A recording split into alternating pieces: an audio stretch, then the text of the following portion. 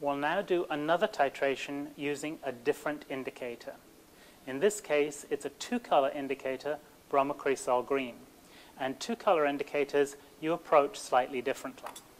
The first thing you need is color comparisons.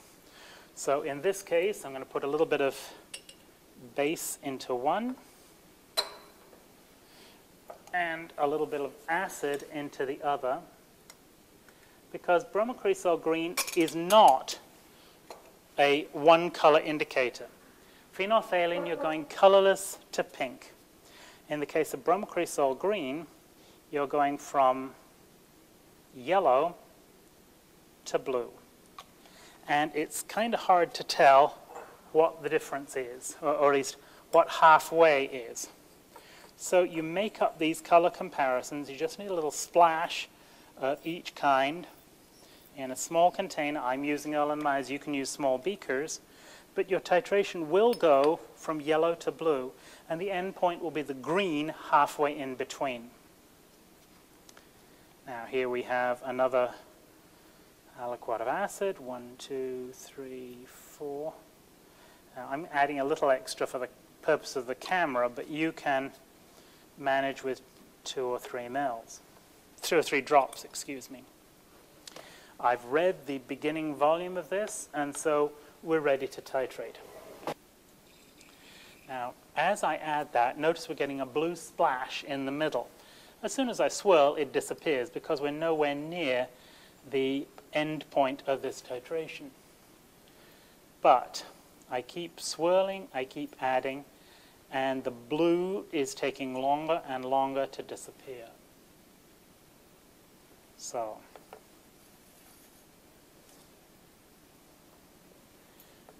go. Probably a good idea to wash things down.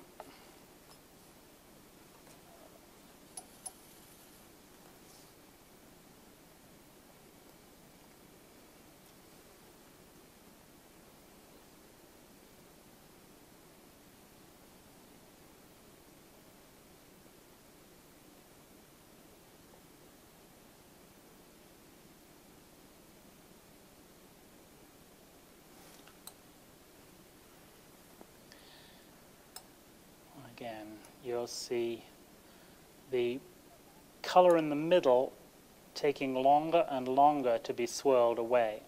This is an indication that you're getting reasonably close to your end point.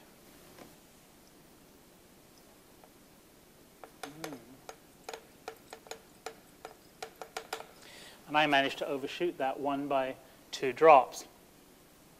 So that's annoying, but there we go. That's 20.2. So I'll know for the next one that I can run it quickly to about ½ ml before that and try again.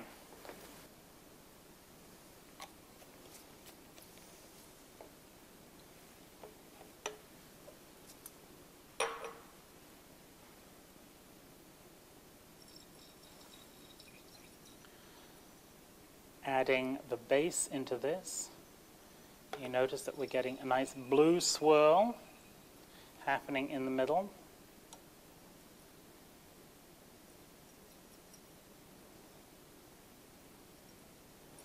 And I've got a vague idea of where this one is going to change, so I let it run until we're close to that volume, which we are now.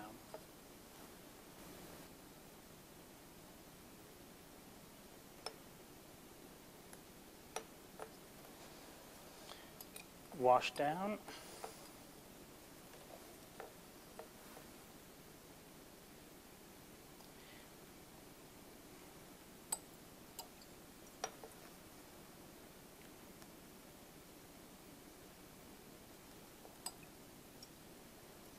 Okay. If you look, what I think we have there is a green that is halfway between the yellow and the blue. It's a lot easier to see that rather than alone. Have I gone too far? Is it too much? If you've got the color comparisons, you're better off.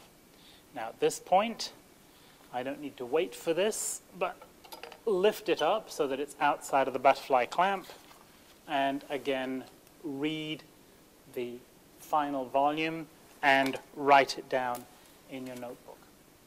That's how to titrate using both single color indicators and two color indicators.